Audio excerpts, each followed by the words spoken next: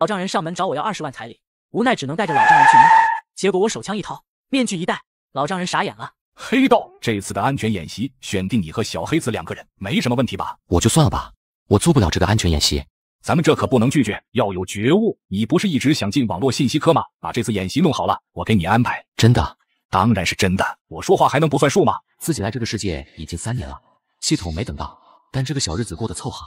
不光有个校花女友，而且马上就要结婚了。可惜的就是女友的老爸似乎不太同意。赵局，这个安全演习能不能具体说说？这个安全演习呀，就是下周会安排一个银行案件，来看看橘子那边的反应情况。抢银行？那我抢了东西能跑路吗？跑路？你要是能跑，橘子那边奖赏你100万。哦，100万，这个安全演习我接了。黑豆，我告诉你，你今天要是不拿出20万彩礼，你别想娶我女儿。爸，我现在有事必须出去，没办法给你钱，要不然我过2天给你。你小子上次也是这么说的，别以为我不知道你在打什么主意。你想等我女儿把孩子生下来，你好讲价钱是不是？爸，我今天有急事，要不然我们改天再说。我怎么这么命苦啊？好不容易养大一个女儿，这么优秀，居然找了个屁本事没有还没钱。你今天要是不给钱，你就休想离开。几个牌友还在等我打牌呢，今天必须将彩礼钱要到。爸，我现在真的有事，等我回来给你40万。40万？你以为我会信你吗？20万都拿不出来的人，给我40万。你要是真没钱，你不会去抢银行吗？要不然这样吧，你跟我去一趟银行。你要是想要20万，我也得取出来啊。这还差不多，你早说不就行了？不过你哪来的钱？啊，我就找朋友借的点，加上这些年上班存的。你怎么现在才来？都要迟到了，知不知道？你是谁？黑豆，你又在外面认识了什么不三不四的人呢？黑豆，你怎么回事？这个老头是谁？我是他爸，有什么问题吗？今天这个日子，你把你爸带过来。不是我爸，是我老丈人。就算是你祖宗，你今天也不能带过来啊！没办法呀，他一直缠着我，我要是不带他过来，他就抱着我大腿。怎么回事？不就取个钱吗？怎么搞得跟特务接头一样？赶紧的，我几个牌友还在等着呢。咋的？你们俩要西天取经去？唐僧呢？被妖怪吃了。这里是银行，上西天你们来错地方了。黑豆的老丈人，对不住了。只求财不害命，想要活命的都给我趴在地上，手放在我能看到的地方。命是自己的，赚3、4千块钱，至于这么拼命吗？大哥，我只是想跑，乖乖的听话，咱们好好合作，没有人会受伤。什么情况？抢银行？一直被自己骂的黑豆能有这个胆子？他居然抢银行，为了20万的彩礼钱，他这是疯了！他这不是要去西天，是要把自己送上西天啊！虽然你是老丈人，但麻烦你也趴在地上，咱们一视同仁。姑娘文明点，我们只是劫财，不是劫色，赶紧起来，给我们开门。这个钥匙在主管手里，我们开不了。开不了？听说这个玻璃是防弹的，你觉得能不能挡住我的子弹？真不骗你，主管出门了，这个只有主管的权限能开。这怎么办？门都开不了，第一步就歇逼了。叮咚，现在开始加载领悟系统。叮咚，现在开始加载领悟系统。您天赋异禀，观察智能门锁，自我领悟黑客技能等级 MAX， 同时获得领悟值100点。这次你安排的人怎么样？放心吧，我给你找了2个傻愣，很快就抓到了。是吗？那就好，等下抓到了再开个发布会，咱们今年的演习指标算是完成了。可不是，上面就知道折腾我们。上次幼儿园演习可把我们脸丢尽了，成了兄弟城市的笑柄，这次不能出意外了。放心吧，你就这2人啊，没啥本事。这个黑豆是一个气管炎，估计现在还在双腿打战呢。钱局长，不好了！什么事情？大惊小怪的。咱们南江市的西村银行被抢了。被抢了？到底怎么回事？刚才局子里有人过来报案，说是西村银行被抢，过来报案的人就在外面。走，出去看看。怎么回事？我是西村银行的主管。慢慢说，不着急，说不定是搞错了呢。我之前从银行出来办事，回去的时候发现银行的门都关上了，我就挺好奇，这也没通知下班啊。走近一看，发现有持枪的劫匪在里面，还听到了枪声，我吓得掉头就跑，就赶紧过来报案了。我们已经派人过去查看了，目前银行确实被遮住了，看不到里面的情况。还开枪了，这2人还挺彪悍啊。这老先生还真神了，真的是2个劫匪。好家伙，差点说漏嘴了。为了能够让演习像一点，上面安排了2把枪，子弹都是空包弹。除此之外，这次的巡捕也都是空包弹。看来这100万对黑豆的诱惑还是很大的，枪都开起来了。通知巡捕，凡是休假的都给我回来，没事做的立刻出发。是。这个领悟系统似乎是自己天赋异禀产生的，观察不同的东西可能会领悟不同的技能，比如观察了智能门锁就能领悟黑客技巧，而这个领悟点可以用来升级技能，或者兑换新的技能。叮咚发布新的领悟任务，完成抢劫获得1000点领悟积分。黑豆，咱们的枪肯定打不穿这玻璃，我们怎么进去？要不然我们直接跑吧，也算抢劫成功。这算哪门子成功？系统可不会认可。我们要是现在跑了，那绝壁就是 B 站上的鬼畜材料，年度最怂劫匪，2把枪连个门都进不去。而且赵局长给我们的任务是不能被抓得太容易。那怎么办？看我的，我来黑进他们的服务器。你还会这个？不要打扰我。黑豆，我们被包围了。这么快？这狗日的赵局长肯定通风报信了。现在我们怎么办？不急，他们短时间不会进来的，至少要先和我们取得联系。那你快点，要不然咱们做你的50可跑不掉了。各位观众朋友，现在你收看的是我们为您报道的银行劫持案件。就在刚才不久前，本市发生了一起重大案件，数名全副武装的人员控制了本市的西村银行，劫持人数不明，目的不明。一有消息，我们将全程为您直播。卧槽，悍匪了，抢银行，够牛逼的！上次有2个劫匪抢了一个手机店，结果带回去一看都是模型。抢手机店够傻的，但是抢银行也够傻的。现在都移动支付了，现金能拿多少？兄弟们赶上了，这美女好漂亮啊！江钱能不漂亮吗？那可是新闻系的校花。各位观众，刚才我们已经连接上了银行的监控，现在可以看到里面的情况。这2个劫匪到底行不行啊？监控都没去掉。不专业啊，用强大。当然，这还真不是黑豆不在意监控，这是上面安排的。演习就是要直播，让所有人看看巡部门是如何处理银行劫匪事件的，从开始到抓捕，全程直播。这2人干嘛呢？看着电脑。不知道啊，好像在弄什么东西。你找的这2人行不行啊？抢银行就认真点，还玩电脑了。这个好抓，好抓是好抓，但是显示不出来我们的实力啊。卧槽，这是什么东西？我是黑客，这家伙在编制一个程序，速度极快。真的假的？有这个实力还要抢银行？肯定假的。要是真有这个技术，那怎么不把监控关了？这小子是个人才，居然还会黑客技术。局长，是不是要现在冲进去？不行，对方手里有枪，大厅都是人质，很容易误伤。你从哪找的这小子这么牛逼的黑客技术？你是想让我干？我真不知道啊，没见过他有这方面的天赋啊，很厉害吗？我以前就是网络安全科的，这小子的技术比我强那么一点点啊，但就是黑客实力强，应该也难不倒你们吧？那要看他怎么用了。不过他那台电脑程序和功能有限，应该没办法控制我们的警务系统。经理发现有人逃跑，自我领悟一心多用等级1，获得领悟点100点。一心多用，也就是可以一次处理多个事情，这不妥妥的多核处理器吗？这一枪只是警告，下次再敢打主意，直接瞄准你的脑袋。这个劫匪未免也太强悍了吧，一边敲电脑还有心思留意其他地方。好了，门开了。牛逼啊，这就开了，那是不是能把金库的门也打开？我这么大还没见过金库呢。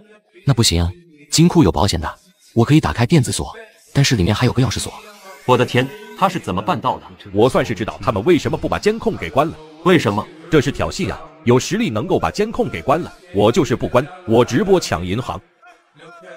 局长，孙广，这次的指挥交给你。是，我一定将这伙劫匪全部抓到。钱局长作为唯独几个知道这次演习的人，自然不可能参与指挥，因为有恃无恐。他知道黑豆等人不会伤害人质，而这个孙光就不同了，他是真的以为黑豆等人是悍匪，所以他来指挥完全适合。还有另外一个原因，这个孙光的家庭不简单，这次的演习本来就是给他供了。先把银行的房型图和劫匪信息给我调出来，他们进银行应该不会戴着头套，看看到底是什么人。同时将银行附近的车给我清理了，银行附近的道路给我设置关卡，临时交通管制。是。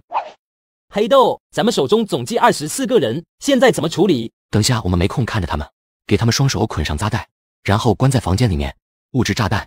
如果有人闯进来，直接引爆。咱们这2个炸弹给谁绑上？男的一个，女的一个，分开关押。男的就给我老丈人吧。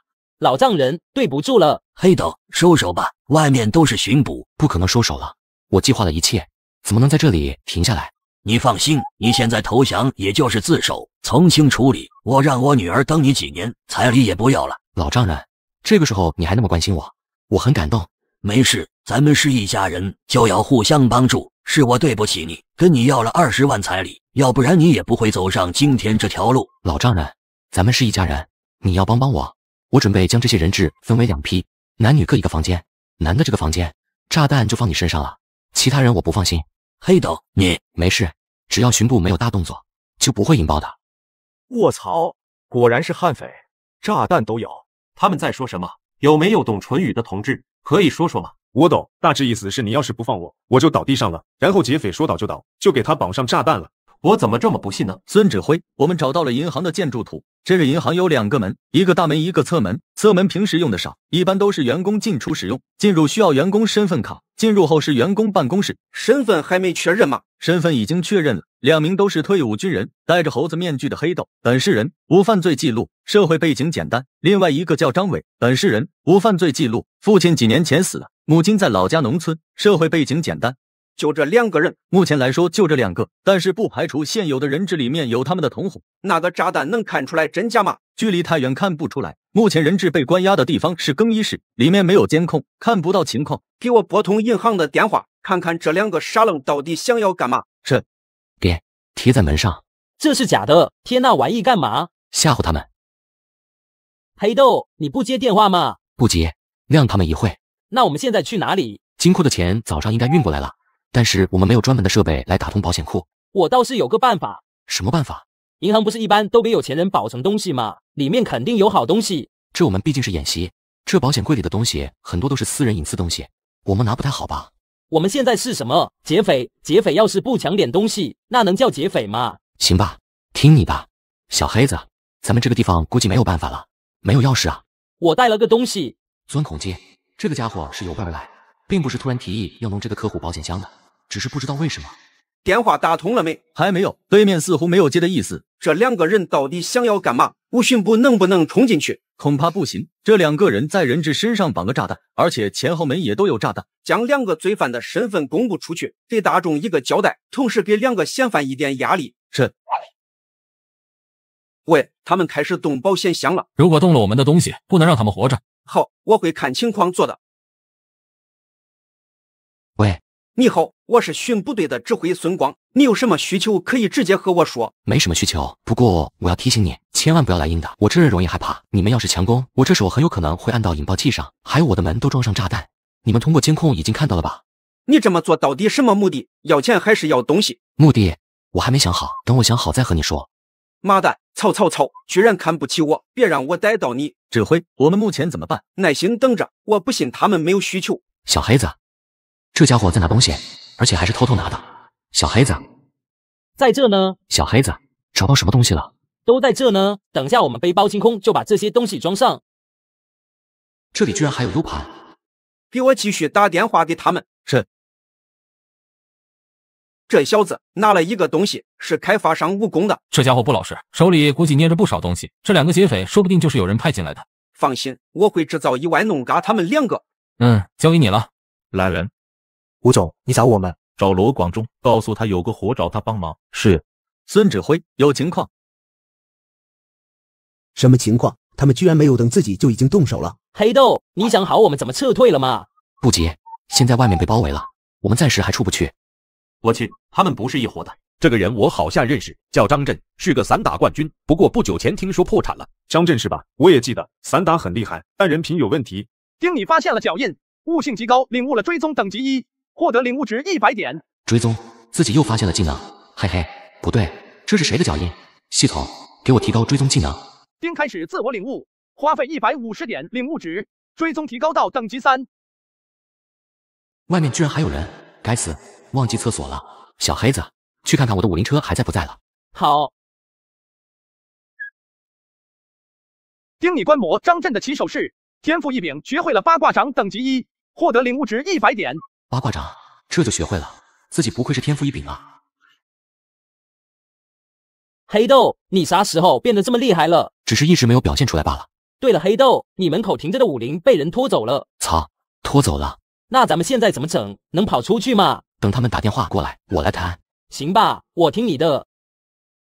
看，我们都成名人了。我去，我们戴着面具都知道是我们了。我们进来的时候可是没有戴头套的，都是那个赵局长非要说弄直播，要不然我肯定把这个监控给关了。也不知道我家人看到这个样子会怎么想。是啊。今天几点回来？还没决定呢，不知道要不要加班。我等你。喂，你们到底想要干嘛？我可以满足你们啊。要不然这样吧，你给我准备50套雨衣和50个面具，还有50个背包。面具一定要跟我们脸上的一样，你要这东西干嘛？关你什么事情？就说能不能准备吧，要是不能，我就送你几个人质，不喘气的那种。行，我马上给你准备好，你别激动。他要什么？要雨衣、面具和背包。要这玩意干嘛？黑豆，你要这些东西干嘛的？当然有用了，到时候我们这样。真有你的，居然还能想到这样的办法。喂，我要的东西呢？已经准备好了，这么多的东西，我怎么给你？你来了放门口就行了。对了，再准备一点食物放在背包里，我这是给人质吃的，你要是想下毒也就随便。怎么会呢？来点披萨如何？就这样，其他事情咱们先不想，填饱肚子再说。好，你们要的东西我给你们带来了，放在门口就走吧。要不然我进去聊聊。聊就不必了，你们只要听我们的就行。你真以为我不敢赶人吗？不要挑战我的底线。别激动，我只是想要将背包放进一点。孙广，怎么样？这人很谨慎，不是好对付的。门口的炸弹有2种引爆方式，一种是触发式的有根引线，只要推开门就会爆炸；另外一种则是遥控的，虽然看不到正面，但是能看到微弱的灯光，似乎是电路板。小心点，让他们跑了没事，还能再抓，但是有人伤亡，那就是另外一个性质了。放心，咱们是猎手，他们是猎物，跟我们比耐心，他们会先崩。喂，怎么样？吃的还满意吗？还不错，要是有点喝的就更好了。是我考虑不周，打我电话来不是来问好的吧？咱们吃饱喝足了，你们要是有什么需求可以提出来了，我们能满足的一定满足。你们的时间也很宝贵吧？要不然咱们唠唠。可以啊，先给我准备30辆车，停在银行大门和后门，车头朝外。同时，你们的巡捕车给我让开一条路，所有警车分散，车头朝银行。30辆车，这个要求是不是有点太大了？30辆车就30辆车，至于车型随便你，给我加满油。你们想要离开银行，我们肯定放心，不至于30辆车吧？屁话真多，你就说能不能准备吧。30辆可以，但是需要时间。那就准备好了再给我打电话。要不然你们先放几个人质，我也好跟上面要求下，速度加快一点。我会放4个人质。你是不是有什么事情瞒着我？没有啊，你干嘛这么问？因为我看到你拿了东西。你看到了？之前我一直没说，想要你自己说出来，但现在我们准备跑路，你还不说，我只能提出来。这和你没关系，是我自己的事情。你这是在犯错，你带钻孔机就是为了找这个东西吧？其他的都是借口，你到底在想什么呢？这是演习，你要是犯错了，一样会被抓的。你懂个屁，你又不是我。那你说说看啊，说不定我能解决的。不可能，如果真的能够解决，我不至于等到现在。我们这些社会底层的人，有的时候身不由己，我们只想好好的活着，有问题吗？你说的没错，在有钱有权的人面前，我们什么都不是。是的，真羡慕你，有个这么漂亮爱你的老婆，还有父母在，就算是老丈人不是人了一点，但也是活生生的人。而我呢，父亲死了一点办法没有，现在就连家里的地和房子都要没了，你根本不会理解。咱们确实有时候没办法，但是现在不同。有什么不同？咱们现在有关注度，这东西可是很恐怖的，不管你发生了什么事情，只要有流量起来，就必须重视。那你知道我爸怎么死的吗？这个新闻我当时看了，说你老爸好像是错把酒精当成了农药喷洒在农田里，然后被烧死了。我爸都不喝酒，怎么可能有酒精？而且谁会傻到把酒精当成农药？这味道一闻就不对。这个说法当时确实勉强，但没有新的证据情况下，巡捕们只能这样结案。确实没有证据，因为证据都被毁了。当时是一家企业看上了我们家的田，但我爸妈一辈子农民，除了种地什么都不会，就拒绝了。没想到有一天，他们来到田里，让我爸卖掉这块田，我爸自然不同意，他们就浇机油，一把火将庄稼给烧了。我爸赶紧救火，谴责他们的行为，也被他们推进了庄稼里，活活烧死。你确定吗？如果按照你的说法，当时不应该只有那帮人和你老爸吗？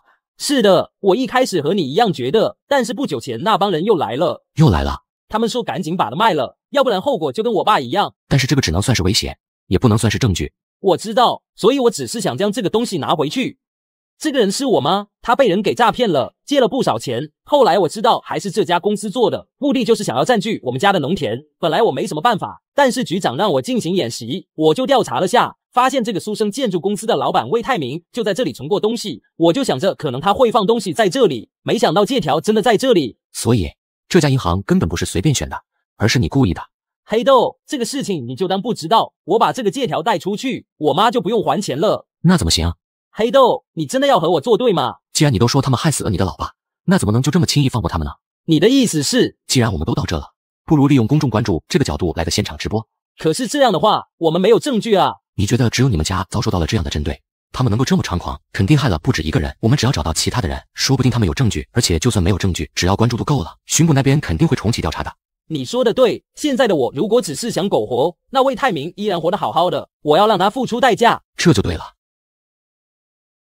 你好，你是这次的指挥官吧？你觉得你有多大把握将这劫匪抓住？如果有人质受伤，你们是否会强攻？听说劫匪有炸弹和枪，他们是如何拿到手的？刚才劫匪给我打了电话，说是想要找个记者和摄像机进去独家采访。真的吗？他们想让一个记者独家采访？没错，但这个很危险。这2个劫匪极其凶悍，你们进去，我们不能保证你们的安全。我愿意去，咱们做记者的，自然要奋战在第一线，寻找最真实、最可靠的新闻。他们既然想要我们记者进去，肯定是有什么事情想要和我们说。我觉得这个对我来说也是一个机会。行，既然你决定了，那就让你们去吧。不是我也没说我要去啊，江田，我也要过去嘛。当然，你这个机器别人也不会用吧？这样吧，我把它打开放在门口，你自己带进去行不行？行。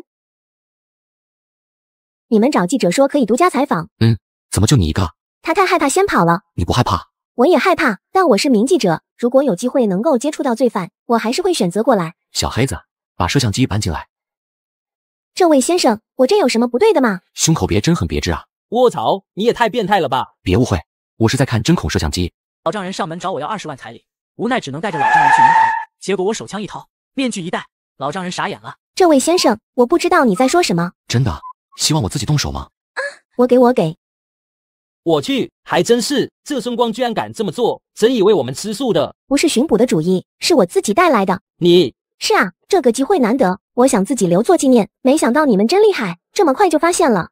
孙广，这是你安排的？是。糊涂，这家伙是退伍军人，而且心思细腻，怎么可能不知道有针孔摄像机？我也是太着急了，还好江田够聪明。这哪是江田太聪明，那是黑豆党人不计较，毕竟他们是演戏，总不能真杀2个人表达自己不满吧？刚才的画面如何？不算很清楚，但勉强能够看出来整体。联系拆弹专家，看看这个到底是什么炸弹，有没有办法屏蔽信号？是。别紧张，你们这种小把戏我早就知道了。你没生气？生气是肯定的，但你一个女人敢过来，我还是挺佩服你的。这次我就放过你，但接下来你要是有什么举动，就算我放过你，我兄弟也不会放过你。我知道了。你怎么把面罩拿了？反正你们早就知道了，不是吗？这还真是。所以你们找我来到底有什么事情？你有什么想问的吗？可以问我们。我想知道你们为什么会选择抢银行这条路，是不是有什么原因？这个人是谁你知道吗？我知道，张伟，南江市大定人，26岁，目前无业，和你之前是一个连队的。知道的还挺详细啊。巡捕那边已经将你们的情况调查清楚了，我觉得你们还是投降吧，争取宽大处理。那你知道张伟的父亲是谁吗？我只听说他父亲死了，老妈是农村的，但这也不是你们抢银行的理由啊。这2人到底想要说什么？不知道啊。张伟的老爸是谁？立刻调查一下张伟的老爸。报告，张伟的老爸张忠3年前已经死了。怎么死的？报道说是在农田误撒了酒精，然后被烧死了。这么离谱？张伟的老爸是被人害死的。害死的？你要不然说的再详细一点。要真是害死的，我会为他讨回公道。我去，难怪是悍匪，这是要报仇啊！报仇抢银行干嘛？这你就不懂了吧？普通人想要报仇太难了，但是抢银行能获得社会关注度，谁也别想压住。真的假的都不知道呢，说不定他老爹就是这么蠢呢。你这么蠢都能分清农药和酒精，他老爹分不清。此时的网络上吵得不可开交，一部分人认为小黑子是被逼的，梁山好汉；另外一部分人则认为子虚乌有，这完全就是扯淡，应该相信当时的通报。你的情况我理解了，但没有证据，只能说是你的凭空猜想。不是我猜想，今年他们又来了，而且还诱骗我母亲欠下高利贷。这个事情我知道了，那对方到底是谁？苏生建筑公司的老板魏泰明。谁呀？想死是不是？大，你打我干什么？看看你做的好事，苏生建筑公司要被你给毁了。大，我做了什么？你要这样对我？滚！3年前你烧麦田烧死了个人，还记得吗？不，那个人啊，自己傻逼非要保护庄稼，还骂我，我就弄死他了。所以你觉得是苏生建筑公司的老板魏泰明把你爸弄死的，然后3年之后风头过去了，还想要收购这块地，你母亲不同意，让人诈骗他欠下巨额高利贷。没错，是这样的。张先生，我很同情你的遭遇，但是这事情是要讲证据。你与苏生建筑公司的老板魏泰明积怨已深，但这不是直接证据。如果有能证明魏泰明当时在场，或者脚印什么的，说不定还有用。这个江田放什么屁？人家都说了，还不算证据。我查了这个苏生建筑公司的老板魏泰明，之前好几次进局子，都被保释出来，家里一定有背景和关系。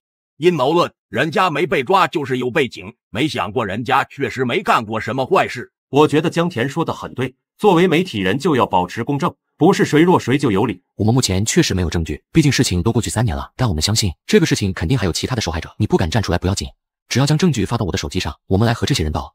什么狗屁玩意？这2人谁啊？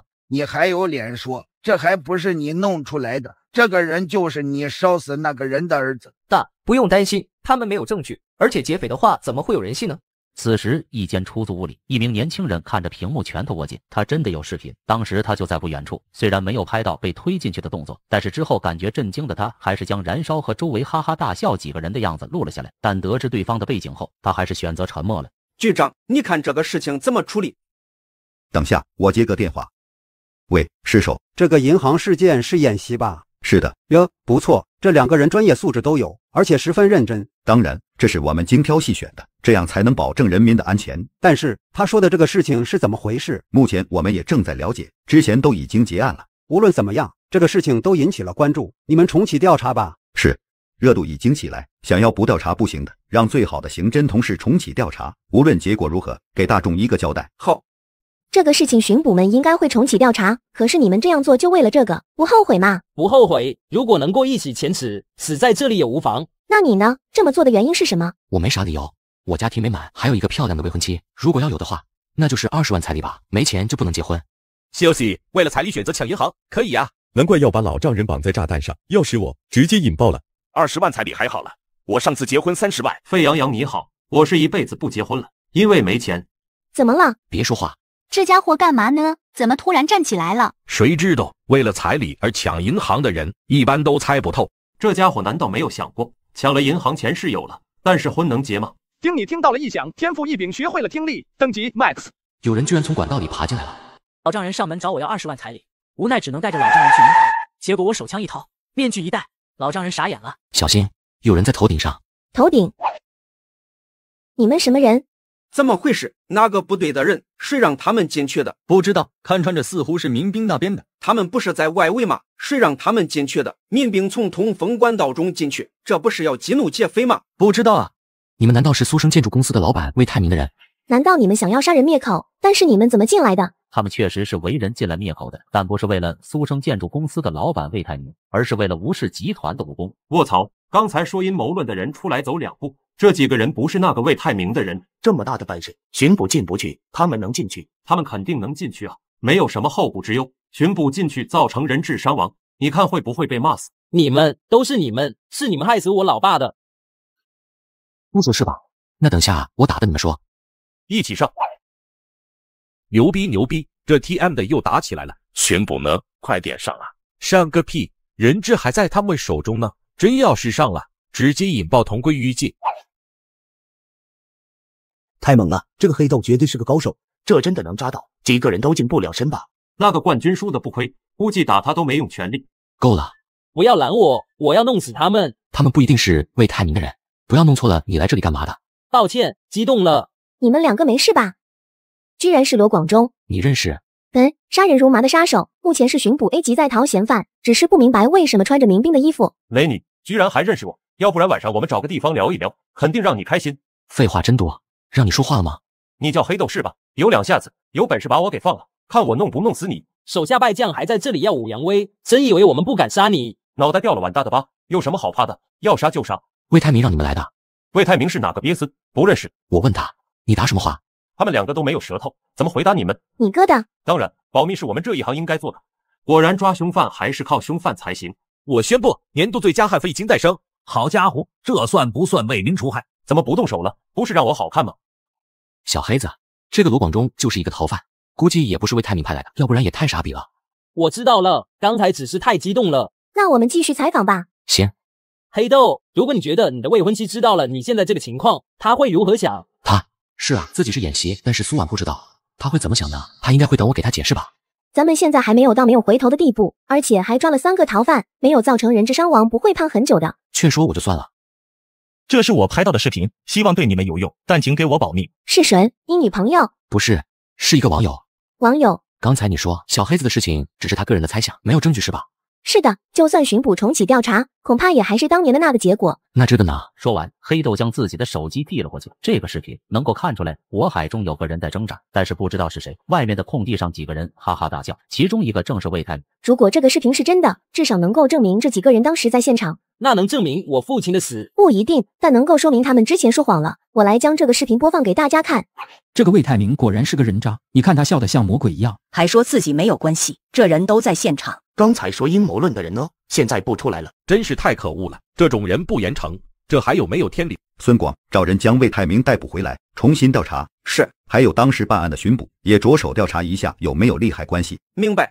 这段视频一定能将真正的罪犯绳之于法。接下来我们聊聊你们的事情吧。你有什么想问的，直接问好了。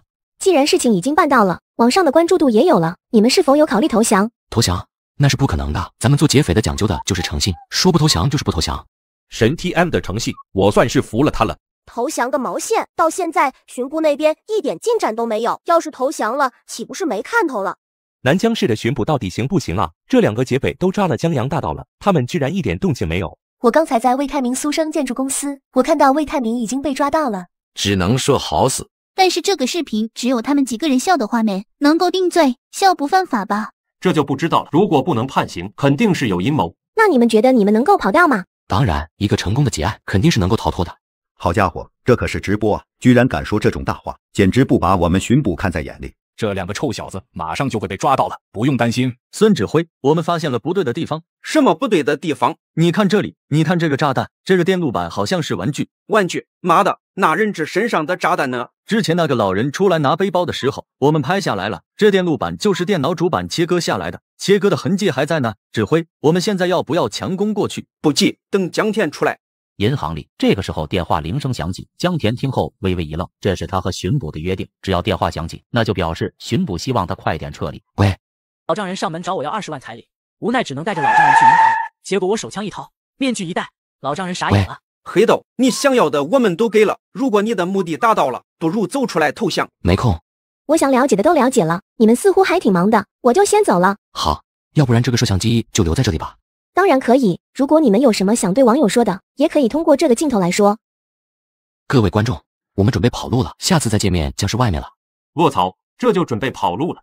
跑不掉吧？巡捕已经准备好了，就等他们自投罗网了。可不是，他们想要以假乱真，但是巡捕已经知道了。30辆车没什么用，这些车肯定被装了追踪器。各部门就位。指挥，我们已经准备好了。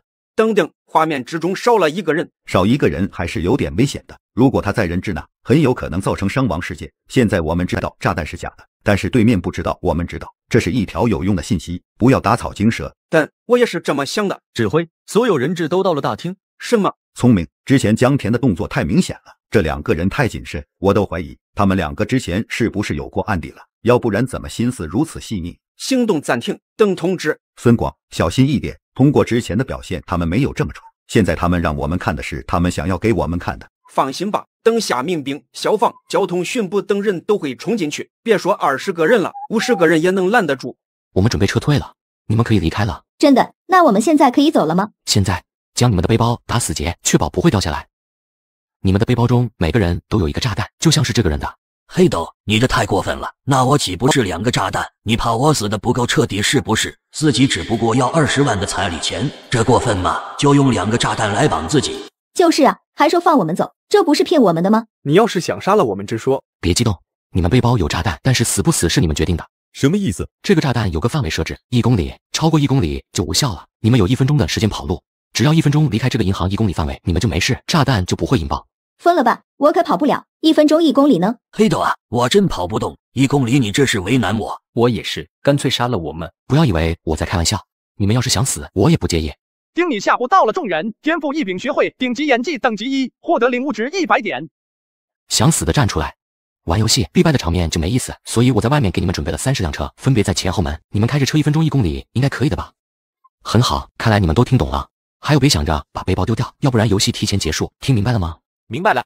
这家伙在说什么？背包里面不是披萨吗？就是，哪来的炸弹？疯了吧？我们知道，但是人质不知道啊。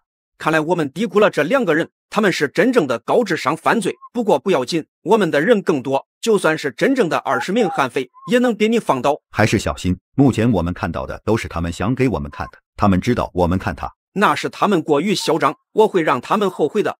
黑豆，我们啥时候开始啊？不急，我在这个银行的广播设置了一个程序，当你们听到游戏开始的时候，就是倒计时了。有看到2个人出来吗？没有，我们一直盯着直播和监控看，目前没看到2个人。外面的人呢？有看到银行里有人出来吗？ B 组没看到。 A 组盯着正门，没有人出来。 C 组没看到任何人。背包和雨衣呢？他们有面具没？这两个东西。背包和雨衣我们从头看了一遍，他们2个人似乎没有拿。没拿雨衣，想要出去，出2个门就只剩下水道了。但是下水道洞口太小，别说他们了，耗子都不一定能出来。U盘，老子的 U盘不会真的让这2人跑了吧？指挥，我们目前怎么办？所有人质都在这里了。张震不在，另外3个逃犯在柜台下面，角度看不到。各部门准备开始强攻，优先保证人质的安全。他们背包里面没有炸弹，都给我扑倒，一个都别放过。收到，明。各位观众，我们看到巡捕已经决定不等了，开始行动了。2个劫匪在之前戏耍人质后就消失不见了，难道他们已经跑了？游戏开始，倒计时60秒，60、59、58。给我追，一个都别放过。此时的银行外面，黑豆和小黑子身穿民兵衣服，押着一个穿着雨衣的老者就离开了银行。放开我，我背包里有炸弹。老丈人，别喊了，这炸弹是假的。啥？你们2个跑出来了？当然，这都是黑豆的主意。穿上雨衣，戴上面具，只会被抓；但是扮演成民兵，就不会引人注意。毕竟他们的目光都在这20个人质上。你们这是要带我去哪？带你上车。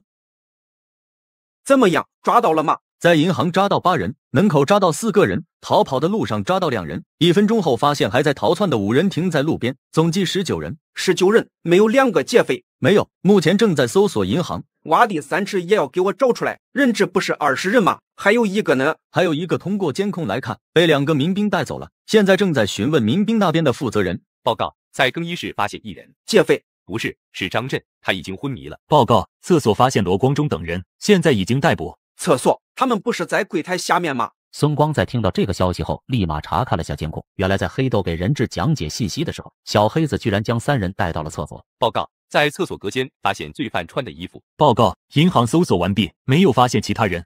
这2人还真能跑了，这100万是自己随便吹牛的，这下可怎么办？如果让黑豆和小黑子知道这么拼命的逃跑，没有钱，那不得杀了自己的。钱局长，我手下2个人表现的还不错，这个奖励有没有？还要奖励？你给我找的2个什么人？银行里面都能跑出去，你是想让我死是不是？得了，这100万看来没着落了。黑豆和小黑子参加抢银行演习，成功逃出银行后，本以为演习就此结束，谁料妈的，如果不是那3个人，他们根本不可能跑掉。之前报告烧掉的人质坐的是什么车？报告，车牌日 A3204Y。我操，那不是我的车吗？这2人居然把自己的巡捕车开走了，全是设置关卡。给我找到这辆日 A3204Y。是，我车上有定位器，开始追踪。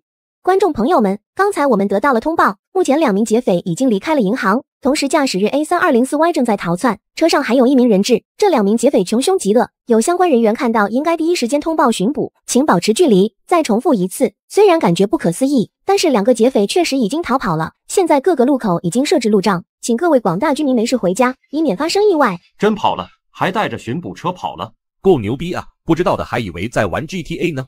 跑不了多远的，银行里面还易守难攻，但是外面早晚会被抓到。现在哪条路没有天眼？爸，我们就在这里下车了，你现在去哪？放心，我肯定不去巡捕局，不会揭发你的。你让我去哪我就去哪，我女儿以后就交给你了。别担心，很快就知道真相了。苏婉我会好好照顾的，但是这20万我怕现在没办法给你。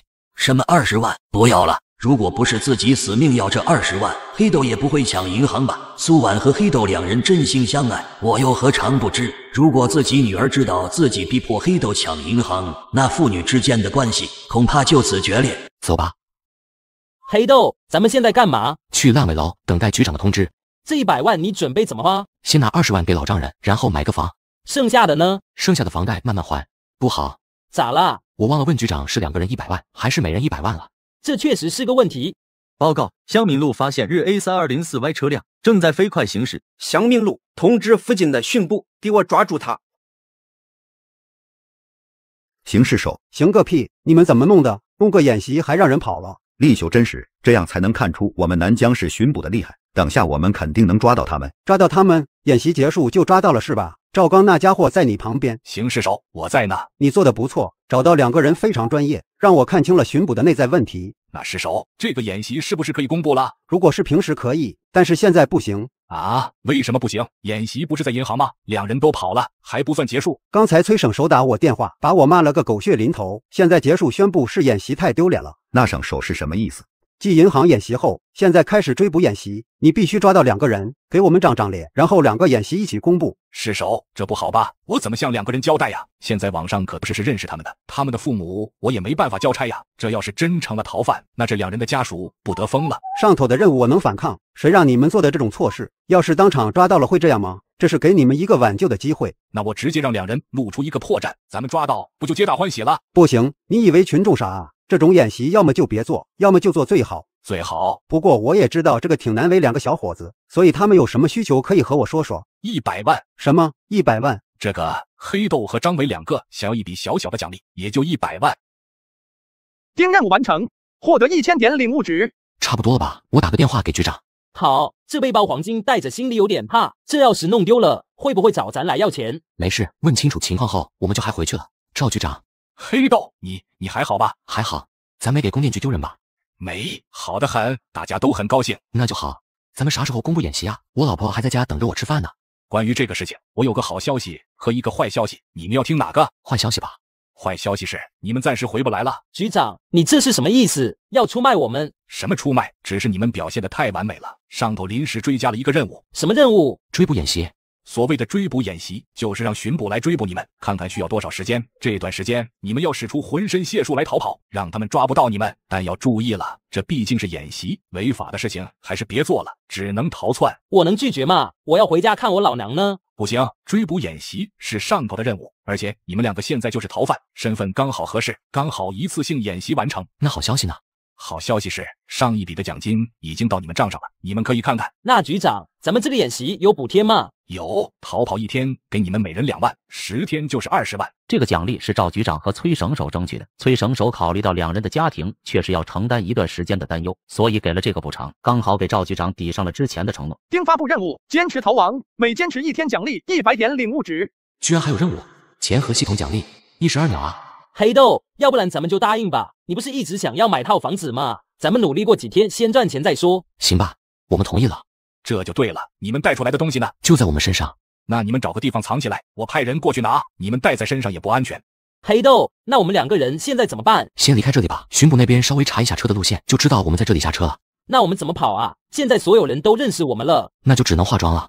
系统，学习化妆技能。丁开始自我领悟，学会了化妆等级1，消耗200点，领物值剩余1000点。丁开始自我领悟，化妆提升到等级5，消耗750点，领物值剩余250点。你还会化妆？当然了，等下就知道了。可是我们没有化妆的东西啊。是啊，自己空有一身的本领，但是没办法变出材料啊。要不然我出去买一点回来吧。不行，现在要是出去，肯定会被抓。那怎么办？我叫个外卖吧。黑豆和小黑子参加银行演习，成功逃出后，银行居然宣布损失无。下车，下车！别开枪，别开枪！趴下！指挥官说，已经拦截了巡捕车，但是车上除了那个人之外，没有其他目标了。什么？人没了？看看车上的记录仪，他们在什么位置下车的？是，那这个人质怎么办？先送到医院做个检查，然后做个笔录，通知他的家人过来。明白。各位观众，我们这里可以看到巡捕已经拦截了这辆车，但遗憾的是，车上并没有劫匪，他们应该在某个位置下车了，然后胁迫这个老者继续开车，以此来诱导巡捕的追捕。孙指挥，他们在烂尾楼那一块下车的。烂尾楼还真是一个好地方啊！一队将所有人质押回去，一个都别放过。这些人质就我来审讯吧，你就盯着他们抓就行了。好，那就交给前局长了。2队和3队以及兄弟单位去烂尾楼，别让他们跑了。是。您点的外卖。孙指挥，你看那边。黑豆，怎么办？这么多的巡捕，我们会不会被发现？没事，交给我。老爷爷，你们2个怎么会在这里？哎呀，人老了腿不好，刚才摔了一跤，还好这个小伙子救了我，准备带我去医院呢。去医院？这个方向也没有医院。谁说不是呢？这个小伙子似乎听不懂我的话，就走到这里来了。小峰，你带着老爷爷去医院。好，谢谢你了，小伙子，你是个好人。对了，大爷。怎么了，小伙子？我想起来，我刚好学过一点按摩，说不定能够治好你的腿。那真是太好了，我这腿可是疼了好几年了，找了好多医生都看不好。大爷，抱歉，我今天实在有急事，要不然这样吧，你有手机吗？给我打个电话，改天我上门给你治治。黑豆的手机号码现在整个南江市的人都知道了，如果这个老头敢拿出手机记住自己的号码，那估计真的是路人。号码多少？ 158。2340。孙光手中的手机响了起来，拿起来一看，是个陌生号码。那我等着你呀。小峰，带着他们2个走吧。好。江田，你跟我们一起进去，看看我们如何抓到这2个劫匪。好。老人家，你在这等我，我去给你挂个号。好，谢谢你啊，小伙子。不客气。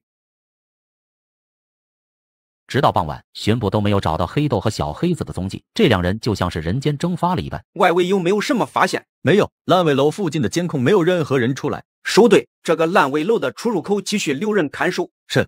孙广，抓到了吗？没，跑了。不要灰心，这2个劫匪跑不了多远，车站、机场、港口、高速，只要能离开的地方都是我们的人，他们跑不掉的。我明白，最多1天时间，明天我就能抓到他们。那个该死的 U 盘还在他们手中，也不知道他们会不会看。还有个事情要跟你说下。什么事情？在你追捕的时候，我将这个几个人质都问了一遍，你看看这个。这是黑豆他们的？不是，是张震和几个同伙的。通过监控来看，他们带着这个包应该也是准备抢银行的，但是没想到居然遇到了黑豆等人先动手。我操！这些人质你再问遍，没什么事情就放了吧。好。还有将相关信息整理下，争取今天将新闻发布会开出来，给民众一个交代。明白了。各位记者、电视机前的朋友，今天南江市发生一起重大的银行劫持案件，截至目前，2名嫌疑人依然在逃。这次的银行劫持案件十分复杂，我得大家梳理一遍。黑豆，你怎么知道这个别墅里面没人啊？这很简单，搜索南江市正在出售的房产，再对比一下房产人的身份信息，这个别墅的主人不久前登记出售，同时本人已经拿着护照出国了，所以我断定这个别墅里面没有人。那会不会有保姆什么的在里面呢？对于有钱人来说，别墅有人打扫也是很正常的。不会的，我通过监控看过了，这个别墅一直没人过来。但我刚才还是不明白，为什么你拿手机打了那个巡捕的电话，但是来电显示却不是你的号呢？这个世界有个东西叫虚拟符号，说了你也不懂。那请问，这次根据这个线索能够判案吗？那这个视频只能证明魏泰明说谎了，当时他就在现场，但是没有他推人或者杀人的镜头，最多只能算是扰乱巡捕办案，拘留几天。我们做的都是无用功嘛，这都没办法抓到那个魏泰明。不急，看看巡捕最后怎么做，我们不会放过魏泰明的。黑豆，如果最后巡捕真的不能定罪，到时候你不要拦我。到这里，李修等人已经逃出银行了，巡捕第一时间进行追捕，在路上拦截了逃跑的车辆，但是发现车上并没有抓到黑豆和张伟。通过录像得知他们在城北烂尾楼里下了车，我们包围了烂尾楼，但依然没有发现2人踪迹。你的意思是，巡捕已经完全失去了2个劫匪的动向？目前是的。你们觉得抓这2个人还需要多久？一个人的忍耐是有限的，这2人的忍耐度极高，但我们觉得2天之内就会露出破绽，3天之内一定抓到。黑豆，这家伙居然说3天之内抓到我们，真是笑死了！咱们就在这里躲着，一天2万块钱进账呢。那请问，这次的银行劫持案件总计损失了多少钱？这个问题将由银行的行长孙吉兰回答你们。这次黑豆和张伟给银行带来了不可磨灭的损失，金额高达500万。卧槽，我们就带一个背包出来，你跟我说损失500万？黑豆和小黑子参加银行演习，成功逃出后，银行居然宣布损失500。小黑子，你是不是背着我偷偷的拿钱了？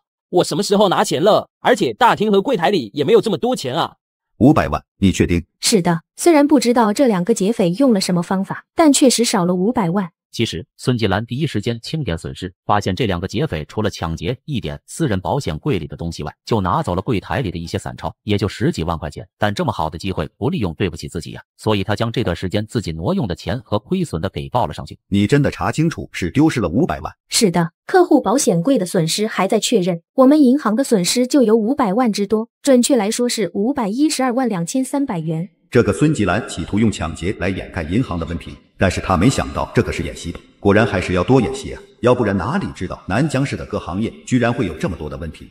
黑豆，他说我们抢劫了500万呢，我来看看为什么。这家伙是想要利用我们背黑锅呀？啥意思？这家伙的银行账户里面有511万2300元的漏洞，刚好是我们偷的金额。哎呀，卧槽！难怪大家都不抢银行了，我们辛辛苦苦的抢了10几万，他动动嘴皮子就拿了比我们还要多的钱。黑豆，咱们这是要给人背黑锅了啊！让我们背黑锅，我要让他付出代价。Oh my god， 这什么情况？卧槽，这是黑豆，这是黑进了警务系统。不愧是新闻发布会，正主都来了。各位，好久不见。妈的，黑豆怎么会出现在这里？网络安全科的人干什么吃的？指挥，需不需要将直播掐断？不要，咱们现在已经失去了黑豆的踪迹，这是一个好机会。钱局长说的没错，立刻让网络科的同事开始追踪，找到目标位置。是，各位居民朋友，大家伙，相信很多人都认识我，应该也好奇我为什么会在这里。其实我的目的只有一个，那就是我做的，我会承认不是我做的，休想让我背黑锅。刚才这个孙吉兰说我们抢走了500万，我想问，这是真的吗？嚣张，真是太嚣张了！孙巡捕，你们还不快点抓他？我们目前正在追踪他，你拖住时间。听到没有？我们正在追踪你，你识相点的赶紧给我关了直播。这是什么操作？给对面的劫匪通风报信？猪队友，有这样的人在，怎么抓得到黑豆他们呢？在找我？好啊，那你们就慢慢找吧。黑豆，你到底想要说什么？我来通报下我拿的东西，不要什么东西都往我头上放。现金12万4千，金条5根，1根100克的，手镯3对，画像2幅。黑豆将自己拿的东西都报了出来，这些东西早就藏在烂尾楼了，算算时间，应该已经被赵局长给拿走了。你胡说，我们银行可是少了500多万呢。你确定？当然是500万了，要不然我们银行里面怎么少了500万？这一份是总行给各个支行早上的金额名单。早上7点多的时候，运钞车带着600万现金到了你们银行，你们金库的门我都没打开，我怎么进去？谁知道，反正我们银行少了500多万。那你看看这个。这个视频是黑豆截取银行画面的片段，画面之中，孙吉兰在黑豆等人跑了后清点数量，最终从这600万中掏出了500万出来。孙行长，他说的都是真的吗？他们只拿走了10几万，而你将500万嫁祸给他们，这可是经济犯罪。孙行长有证据证明不是你吗？孙行长，你拿这么多钱是去了哪里？最后还回来了没？这是假的，你怎么可能有我们银行的监控？这是合成的。你是不是想说这段监控已经被你给删了，替换成了其他的？但是不好意思，我给你找回来了。谁让我这么乐于助人呢？至于这个视频是不是假的，我将发给孙光巡捕，由他们来判断。你这个银行劫匪，垃圾，没人会相信你的。我就说嘛，黑豆怎么可能拿得了500万呢？这背包也放不下。只能怪这个行长不够聪明，怎么想到让黑豆背黑锅的呢？他可是黑客啊！各位记者和观众肯定好奇，为什么孙吉兰会偷这500万？答案其实很简单，我对比了银行这1年来的账目，发现缺少了500万的资金。马上审计就要开始了，如果孙吉兰拿不出这500万，自己将入狱，所以他才准备将这一切栽赃给我们。孙巡捕，这个事情你准备怎么处理？将孙吉兰带回去审问，同时对比视频和账目。孙巡捕还真是大公无私啊！黑豆，你别得意，我们早晚会抓到你。那我就拭目以待了。喂，老赵，刚才孙吉兰的话你听到了没？听到了，我拿到了黑豆的东西，里面只有12万4千，哪里有500万啊？看来这个孙吉兰是栽跟头了，这多亏了黑豆啊！我也没想到会是这样的结局。吴总，你找我？巡捕们跟督了这2个劫匪，他们手中有个 U 盘，必须给我找回来。那我联系一下石顺义他们，让这2个劫匪永远的消失。明白。奇耻大辱！我们巡捕部门什么时候受过这种委屈？给我继续查，定要找到这2个人。各位观众，之前因为银行劫持案件的魏泰明，在2天后因为证据不足被保释出局。魏总，张伟父亲的死究竟和你有没有关系？当时你明明在现场，为什么当时说不在呢？是不是你推人下去的？你再乱说，小心我告你诽谤。至于我为什么在那里，我没有义务需要和你们说明。要是你们觉得我是凶手，你们完全可以去巡捕告发我。哈哈。魏泰明的释放代表着这个案件的结束。本案如果还有最新进展，我们会第一时间告诉大家的。师哥，小魏出来了呀？是呀，托师哥的福，他们没查到什么东西。这次找我来，不是为了这个事情吧？不瞒师哥，这次想要请你帮个忙。什么忙？我最近手头上的事情比较多。师哥，前不久的银行劫案你知道吧？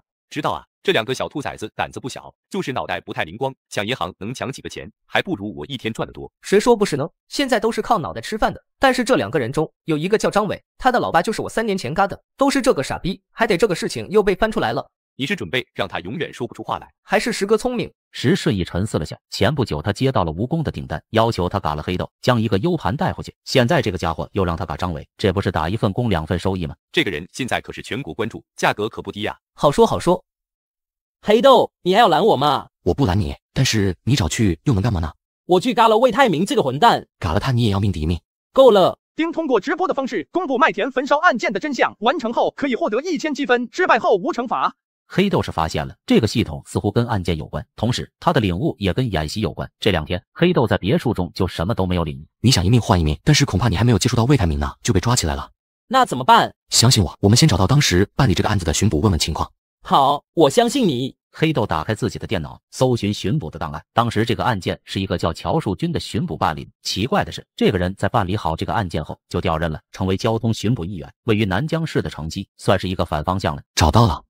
这人我记得，当时我老爸出事的时候，就是他来过。那好，晚上我们过去问问。但是他真的会和我们说吗？放心，我们这样做。这样有用吗？到时候就知道了。小峰，孙指挥，你叫我？之前你送到医院去的那2个人呢？我查了银行的监控，他们先是坐车到了郊外，然后那边没有监控，现在跑到哪里去了就不知道了。黑豆等人去郊外只是换了个车，孙光根本没有想到他们2个又跑了回来。继续找，能找到这2人，说不定有点线索。指挥，怎么了？在烂尾楼的同事有了新的发现。孙指挥，我们今天上午发现这里的土地是翻新，我们就挖了下，没想到挖出了这个东西。各位观众，我们巡捕在经历2天的时间，终于有了新的发现，似乎是一袋衣服，就是不知道做何用的。对比上面残留的毛发和皮肤碎片了吗？对比了，这衣服上有黑豆和张伟的毛发，应该是2人所穿。靠，他们居然能够假扮成另外一个样子。小峰，之前让你调查的2个人正是黑豆和张伟。什么？他们2个是张伟和黑豆？疯了吧？他们2个会变装，这比我们想象的还要难。立刻命令所有人调查那个老头和尼哥，同时搜索郊区的行车记录仪，看看能不能找到2个人的踪迹。卧槽，当时的画面我看了，那不是一个老头和一个尼哥吗？那2个人是黑豆和张伟。难怪这2天没了踪影，这能抓到就怪了。说不定人家现在都已经出国了。真想不通，有这个本事还抢银行，想要什么没有？说不定人家就是为了追求这个刺激呢。我记得张伟和黑豆2个人进入这个烂尾楼的时候有背着背包的，但是走的时候好像没有背着背包啊。确实是，之前的画面我有印象。这个烂尾楼里肯定有他们藏着的东西，挖地3尺也要找出来。他们为了不打草惊蛇，肯定将东西给藏起来了。是。孙指挥，怎么有什么事情吗？黑豆发布了一个新的视频。什么？今天上午的视频我已经看了。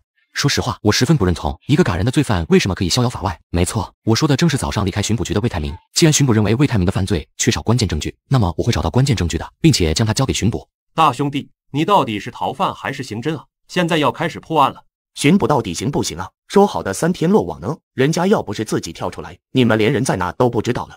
太嚣张，这不是打巡捕的脸吗？我觉得围绕这个案件进行布局，就能抓到黑豆2人。这次的逃犯十分嚣张，以黑豆的性格，既然他已经宣布要找证据，就一定会动手。我们定要将这2个家伙绳之于法。大家有没有信心？有。很好，一组的同事继续搜查那2个人的下落。这段视频找看能不能找到一点线索。同时支援在烂尾楼的同事，尽快找到当时的赃款。2组的同事前往麦田和张伟的家中埋伏，想要找线索，只能是这个地方了。3组的同事给我盯着魏泰明，说不定他们张研发会直接去找魏泰明。这帮狠人什么都能干得出来。是。黑豆和小黑子等到了晚上准备出发，刚准备走呢，赵局长一个电话打了过来。黑豆，黑哥，祖宗，你这到底往哪出啊？赵局长，你这是干嘛？我什么时候成你祖宗了？姑爷爷，你就消停一回行不行？找个地方躲个10天半个月，在街头被抓了不就行了？你说说你掺和刑侦的事情干嘛？这东西又不算在你的计较当中，每天躲藏起来，拿个2万块钱，这不香吗？这还真不香。自己完成任务能够获得1000点的领物值，钱再多能够买来技能吗？赵局长，你这话说的，我们找证据不犯法吧？犯法是不犯法，但是你们这么做不就是得罪了巡捕吗？小心以后给你们穿小鞋。穿小鞋不怕，而且我们调查这个事情，不是将自己位置透露给了巡捕吗？他们要是抓到我们，脸上多有面子。反正我是说不过你，你自己注意分寸，别弄出来什么大事件。准备好后，黑豆便和小黑子出门了。这次2人打扮成的资深小伙，脚下摆着的是鬼火锅，要的就是嚣张。没人会想到2个劫匪不躲藏，反而到处乱窜嘛。2个摩托车是你说呢？毕竟不能像真的劫匪那样随便偷一个。走，去交通巡捕找乔淑君。走。黑豆和小黑子为了查清当年的真相，居然半夜去闯巡捕局，差点吓死当年办案的巡捕。这味道好像是从厕所方向传来的，难道是有人违规在厕所抽烟了？但是这个烟味也太大了吧！老六、阿彪这些家伙都出任务去了。乔树军一阵狐疑，慢慢朝着厕所方向走去。他不知道，此时有无数双眼睛通过头顶的监控看着他呢。卧槽，这家伙就是当时办案的巡捕，现在怎么变成交通巡捕了？这家伙估计收了不少的钱，没必要那么危险了。卧槽，这是直播的什么东西？听说是准备让这个人说出当年的真相。严刑逼供，这在法律上可算不了证据。谁在里面？妈的，让我知道谁弄的，我弄死他！妈的，不会这个时候停水了吧？我倒要看看谁在这里装神弄鬼。来人啊，救命啊，放我出去！你到底什么东西啊？我死得好惨，全身好痛，这些火一直在烧我。又不是我烧你的，谁烧你的你找谁去啊？我先嘎了你，然后再去嘎那些烧死我的人。我又不认识你，你嘎我干嘛？你只要不嘎我，我给你烧香，我给你烧纸钱。虽然不是你嘎的我，但是你放跑了烧死我的人。3年前，魏泰明把我推下麦田，是你放了他们，不是你打的。为什么你要污蔑我？不是我，当时没有证据，只能以自嘎结案。但是你明明知道魏泰明就在现场，你居然不调查他。对不起，没有证据我帮不了你。魏泰明给我50万让我闭嘴，我就同意了。如果有证据的话，我一定会帮你的。可是那个地方没有监控，所有的证据又被烧掉了，一罪从无，我也没办法。卧槽，还真的收买了。这个魏泰明真不是人，不是他做的，为什么要收买？肯定是他，这已经妨碍司法公正了，怎么说也要进去。立刻让所有平台停止直播。是，你说的都是真的。如果欺骗我，我就带你一起下火海地狱。都是真的，我不敢骗你，我也是按照尸检报告和取证来断案的，真和我们没关系，我就隐藏了魏泰明等人在的信息。这条也足够你死了。我去，这就晕了。各位观众，这个事情能够暂时将魏泰明再次送进去，但我们不会就这么善罢甘休的，一定会找到最后的证据。接下来我们要跑路了。跑路就跑路啊，关直播干嘛？就是真把我们当外人了。这个妆容放进走进科学，可以拍5集以上。好家伙，魏泰明真要谢谢你们2个了，刚出来又给送进去了。黑豆，我们现在怎么办？逃出去再说。你们几个跟我进去，其他人守着，一个人都不许放出来。是。阿彪，你去左边，我带人去右边，不能让他们跑了。蒋队长，你看前面。卧槽，这是被烧死了。不要紧张，去2个人看看什么情况。队长，这个人是乔树军，已经昏迷了。这2个家伙肯定穿了乔树军的衣服，让乔树军在这里扰乱我们的视线。队长，乔树军吸入太多浓烟，要不要送到医院？你们2个送到外面去，让外面的兄弟注意点。是。刚才那2人是谁？不知道啊，戴着防毒面具看不太清。难道那2个人是黑豆和张伟，趁着浓烟和防毒面具混到了他们的队伍之中，然后又借着昏迷的乔树军出去了？队长，发现了2个人。什么？在哪？就在前面厕所，躲在拐角那里。通知阿彪那边过来。是。黑豆、张伟，你们已经被包围了，快点出来投降，不要浪费彼此的时间。我是黑豆，你们别过来，要不然我们就开枪了。黑豆，别执迷不悟了，现在你能做的就是出来投降，说不定还能从轻处理。我们抓乔树军只是想要一个真相，你们不要阻拦我们。这回答的是什么？谁问他们抓乔树军干嘛？蒋队长，我感觉这家伙在侮辱我们。就是完全看不起我们。蒋队长，我去把他们2个抓了，我倒要看看这2个人有什么厉害的。这2人有枪，别冲动，等孙指挥他们来。蒋队长，他们一直盯着我们这个方向，但是没有注意后面，这里没灯，而且有浓烟，我带人从后面翻窗过去，从后面突袭他们。我们不会投降的，有种你们过来，我让你们知道厉害。请注意安全。黑豆，我们知道你这么做是为了你旁边的张伟，但请你相信，我们一定会给他讨回公道。你们现在要做的就是相信我们巡捕，走出来投降。我是你们爸爸，有种就来啊！抓到了，有种就过来啊！我不怕你们。卧槽，我们被耍了。人呢？他们人呢？蒋队长，抓到了吗？抓到个屁！刚才出来送乔树军的2人呢？他们把乔树军送到医院了，现在还在路上吧？妈的，被耍了！那2个人肯定就是黑豆和张伟假扮的，因为戴着面具，所以看不清他们，再加上浓雾让他们混了进来。怎么回事？你们怎么都在外面？黑豆他们人呢？孙指挥，我到底怎么了？快说！他们2个假扮成巡捕，已经带着乔树军跑了。他们怎么跑的？他们假扮成巡捕，然后利用晕倒的乔树军逃到了医院去了。他们开什么车跑的？巡捕车，车牌是R2303Y。立刻看他的前进路线，车上有 GPS， 同时通知其他同事进行追捕。是。各位观众，我们刚才获得了最新消息，黑豆和张伟已经从交通巡捕局跑了，如何逃跑的我们还不知道，但目前知道行踪的巡捕显然不会放过他们。停车！他是让我们停车吗？应该是吧，这条路上就我们一个车。快点停车，要不然我们开枪了。各位观众，最新情报，巡捕们已经抓到了日 A2303Y， 黑豆和张伟恐怕要落网。不会吧，这么容易就被抓了？这还容易啊，差点又被这2人给跑了。这太跳跃了，刚才不是在楼里吗？怎么转头就在马路上了？我少看了1集。孙指挥，是我们啊，有什么事情吗？装腔作势，给我跪下，要不然我就开枪了。孙指挥，是我钱楼和郑义兴啊，给我跪下！你们2个一容我就不认识了。孙指挥，他们2个可能是真的，我刚才问了另一边的巡捕，他们说保护现场的巡捕没有钱牢和郑义兴。先抓了再说，跪下，双手放在头上。你们搞错了，我们是真的，不是假扮的。是不是假扮的？马上就知道了。放了吧，他们2个是真的。真的，这2个人不是黑豆和张伟，那2个人去哪了？谁知道，只能等之后巡捕公布细节了。巡捕会公布细节吗？这不是打他们的脸？那就不晓得了，说不定黑豆会公布呢。啊，我猜也有这个可能，这家伙最喜欢打脸巡捕了。孙指挥，如果2人不在这里的话，会不会还在交通巡捕那里？他们2个根本没跑出来，一直在里面。那我们要过去吗？现在过去已经来不及了。去几个人到交通巡捕局看看有没有什么痕迹。钱楼和郑义兴，你们2个继续把乔树军送医院。是，别让他跑了，之后会以受贿、伪造证据等罪名起诉他。剩下的人回去休息吧，等有消息了再行动。这次的追捕依然是以失败告终，但是我相信2个劫匪最终会被绳之以法。